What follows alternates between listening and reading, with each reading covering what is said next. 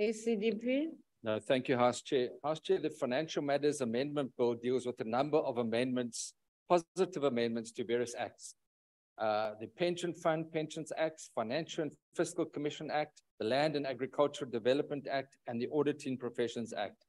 Most of these amendments are technical of nature, and it has been, as far as the pension funds are concerned, it's been a matter of great concern that pension funds have been targeted by unscrupulous persons in the past. These amendments seek to strengthen the protection for such pension funds.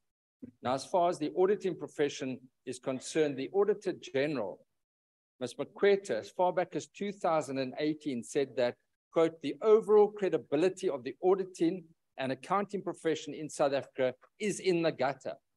The ACDP agrees at that stage, and we support the enhanced powers that are now being given to enhance the powers of the independent regulatory body for auditors. Much was done in the past, and much is to be done now with this amendment, which we support. If one considers KPMG was implicated in the Gupta-owned Linkway trading and the SARS debacle, Deloitte was the subject of disciplinary hearing related to African Bank, as well as the Steinhoff fraud saga.